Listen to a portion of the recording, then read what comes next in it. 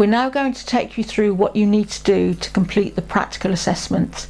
This is all about you applying the knowledge you gained from NG1 and NG2 and using it to complete a risk assessment based on your own workplace wherever possible.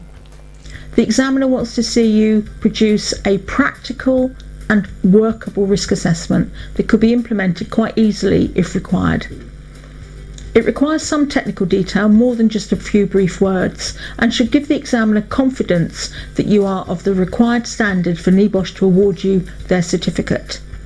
The practical assessment is made up of 4 distinct sections, and you must complete these in a sequential order as follows: description of the organisation and methodology used, the risk assessment, prioritise 3 actions with justification, and review and communicate and check.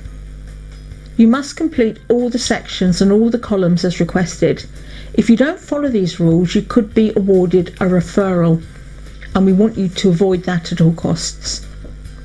In the following elements, we will guide you through each section in detail and set you a task to complete for each section to try and apply your understanding.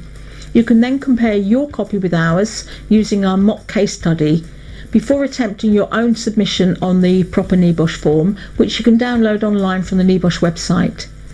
NEBOSH have also produced their own worked example, which is produced at the end of our risk assessment guidance. This is also available in the assessment pack on the NEBOSH website.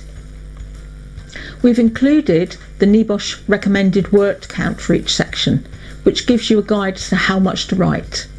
Now have a go at completing each of the 4 sections of the practical assessment.